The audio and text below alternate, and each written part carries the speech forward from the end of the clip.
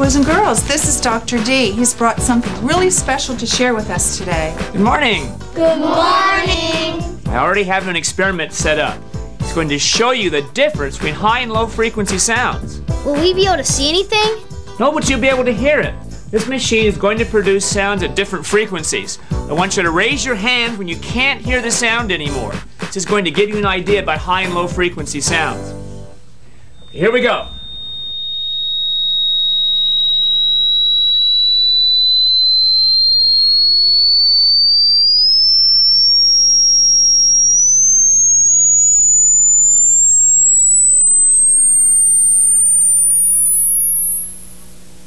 Oh, looks like we lost your teacher first. I can't hear it either. When you get older, you can't hear high frequency sounds as well. Let's keep going.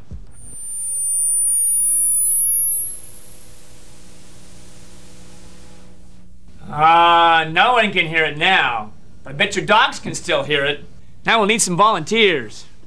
I'll take you and you and you and you. I'm going to transmit a low frequency sound to you. PJ's going to put the phone book between the speaker and your ear a couple of times. Let's do it.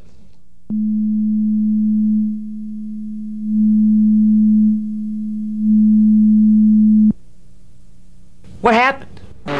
The sound wasn't as loud. Now I'm going to transmit a higher frequency sound.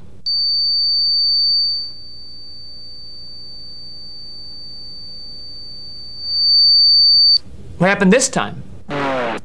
It seemed like the sound was blocked off a lot more. Let's try it again. Why don't you two switch places? Okay.